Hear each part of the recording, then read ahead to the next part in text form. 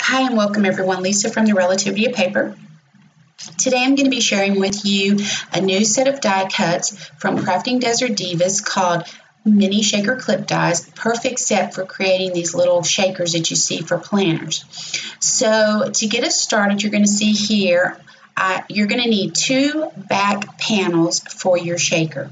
The first back panel is going to be a solid piece. The second back panel that you cut is going to be used to create your front frame, just like you see I have here.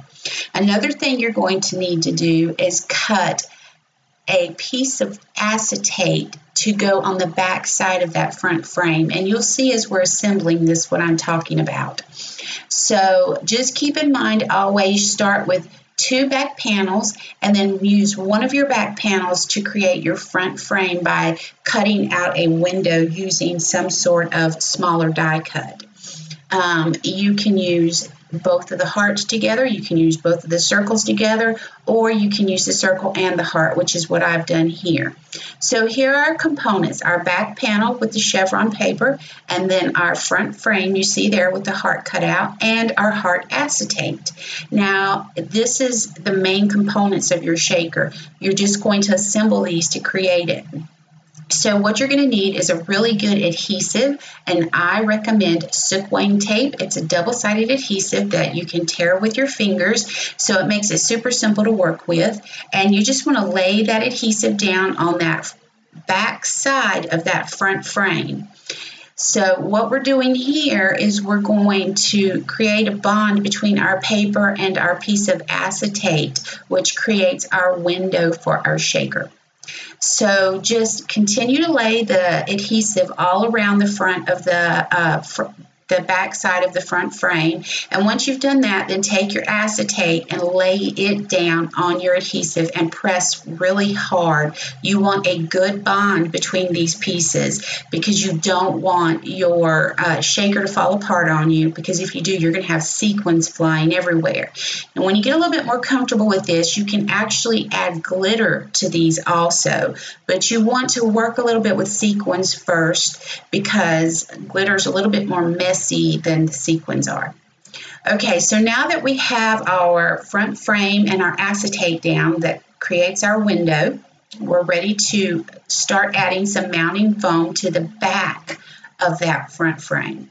So your mounting foam is going to go right on top of that acetate sheet, and what you want to do is make sure that you cannot see that mounting foam at all while you're laying it down. You don't want to see it through the front side of your little shaker. So I'm going to just fast forward through this whole process here. Keep in mind when you're laying down this foam, you want it to be snug. Every piece has to fit snugly up against each other. You want it to create like a dam to hold your sequins in. Now, you can use one layer or you can use more. One layer, your sequins won't slide around like if you use two layers or more. So if you want something where your sequins are really going to shake around in there, I suggest that you use at least 2 layers of this mounting foam. So go ahead and get all the layers down, as many as you choose to use. You can even use some thicker mounting foam if you want. I just use this because it's what I had on hand. And once you have all that mounting foam down and you're sure that all the pieces are touching so you have no gaps there, press down really good because the bond, I cannot stress enough, is very important. So just go ahead and pour some sequins in there. Use however much you want, however little, however much, that's completely up to you. And yes, I usually always spill my sequins. So once you have your sequins laid in, then you're going to go ahead and start peeling off the back of the back paper off of the 3D mounting foam. So take your time with this and just go slow, because if you have any sudden movements or jerking, the sequins have a tendency to dance around on that acetate, and they're like little jumping beans. They'll jump up into that adhesive, and then you'll be stuck picking those out of that adhesive because you won't be able to put down your back panel if you have any sequins on the adhesive, because then it creates a gap between the back panel and the adhesive.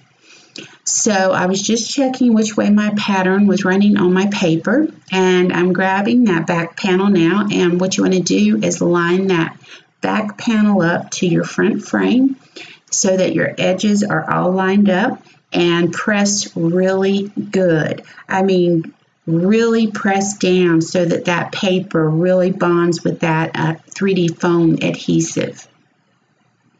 Once you do that, you've got your little shaker created. It's just a matter of trimming this up now and getting rid of any of the foam that you see on the edges.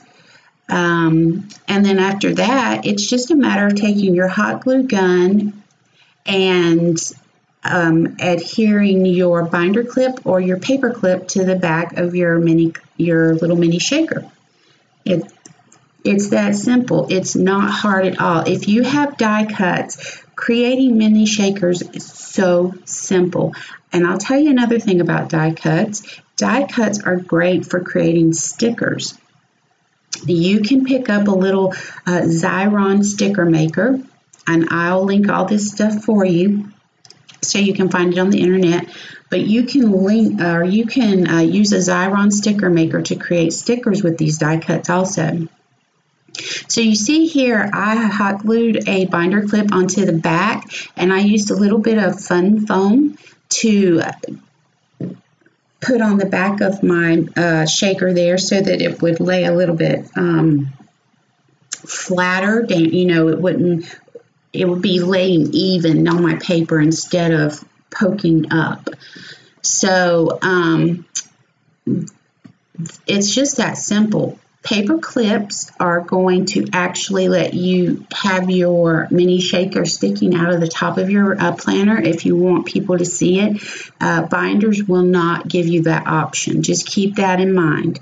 So for this particular one, I actually cut, when I was die cutting, I cut 3 back panels so that I could use the 3rd back panel to actually cover part of the paper clip up. So that's how you create these little mini shakers. Super simple. Just take your time with it, give it a couple of goes, and you'll have it perfected, I promise. I hope you enjoyed these videos, and keep an eye out. I'll be creating more for you.